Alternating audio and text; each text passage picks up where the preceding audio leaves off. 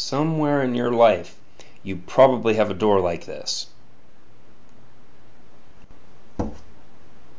There's a multitude of reasons why a door may do this, and chief among them is that the door just may have never been installed correctly in the first place.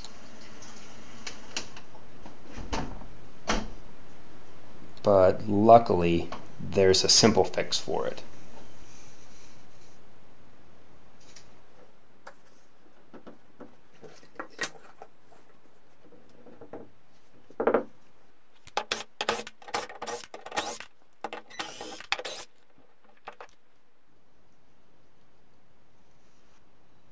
I've looked at 4 different brands of Hinge by now, and they all seem to share this one thing in common.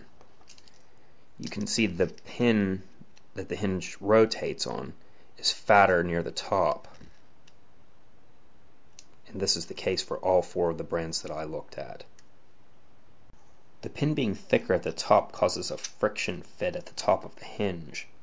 And what this means is that relative to this half of the hinge, the pin doesn't move, but this half of the hinge is free to move.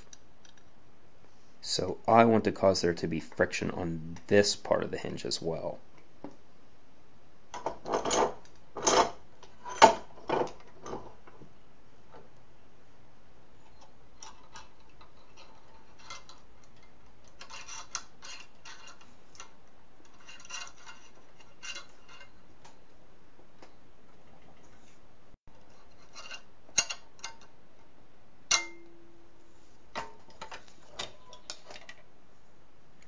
Now I can still push it in with my hand, but just barely.